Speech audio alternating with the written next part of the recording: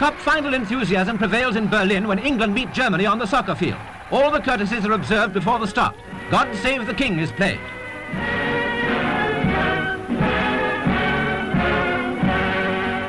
And the English team in white shirts give the Nazi salute during the German national anthem. 115,000 spectators pack the Great Olympic Stadium and are rewarded by an orgy of scoring. After England have taken a 3-1 lead, Matthews, their right winger, runs through to add a fourth.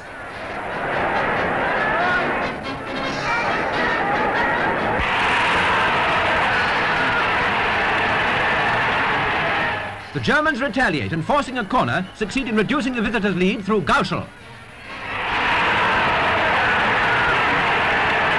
With the score 4-2 in their favour, England are well on top. Robinson, their inside right, adds another with a hard drive. Germany are fated only to score once more, despite game efforts against a superior side.